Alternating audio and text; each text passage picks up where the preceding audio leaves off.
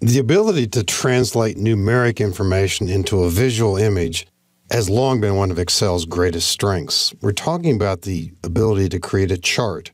Some people call them graphs, but in Excel, officially and formally, we call these charts. Many times the data that you're trying to display is a small amount compared with large database-type lists. Suppose we want to show the information that we're seeing in columns A and B. Usually when you're creating a chart, you decide which data it is you want to appear in the chart simply by clicking and dragging to highlight the information. And there are numerous approaches to starting. You might notice when you select data, you will see a button in the lower right-hand corner here. This is the Quick Analysis button. If you click this button, you will see a number of different aspects regarding what you might want to do with that data, including charts. And so possibly you might say, even if you're not familiar with these terms, what's that mean? And we see a preview above what that does mean. Clustered column, clustered bar, pie. Well, maybe we'll try one of these. Clustered column. And suddenly we have a chart. Now, that's one approach to charting. It may not be the best, but that certainly is fast, and it gives you a quick visual read. Is that going to be important to display along with the data? Or does it tell the story by itself? And at times you'll change your mind about that idea. How about another approach? Highlight the data in question, go to the Insert tab in the ribbon, and then slide over the button Recommended Charts. You see the description, click, and we'll see some choices, pretty much the same ones we saw from that previous button. So we can make our choices this way. Maybe we want to see a bar chart. You can double-click this, or having clicked it, click OK.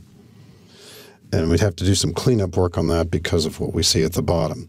You can move these charts by dragging their borders or clicking just inside the border and dragging.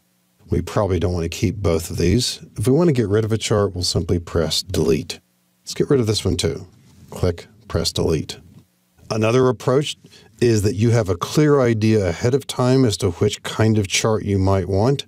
In that case, click the Insert tab, and instead of going to Recommended Charts, go to the chart type that you know you want to use. Perhaps it's a column chart.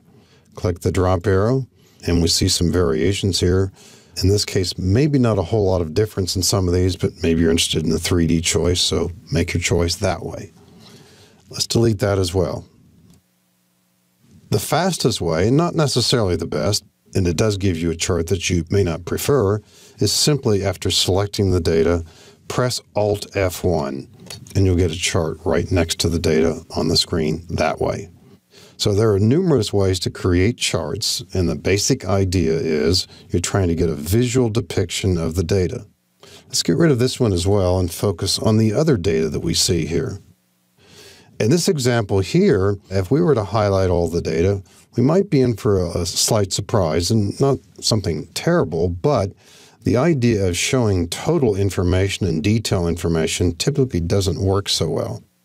So if we go to the Insert tab, let's take a look at some of the recommended charts we might see here. And the more you look at some of the options here, the more you realize that the totals are appearing in these options, and that might not be what you want, the grand totals. See how it appears here? And maybe distort's not the right word, but it certainly skews the charting in a way that you might not prefer. Let's cancel this and select only the data that does not include totals. And then perhaps click Recommended Charts. And now we see some displays here that I think make a lot better sense. I think this is what most people would consider using. So maybe we like this choice, we'll click OK. So numerous approaches to creating charts, all of them relatively fast, to give us that good, quick visual image. Remember, if this is the chart that you do want, you might want to position the chart in such a way that you're displaying the chart as well as the data to complement the data that you've created.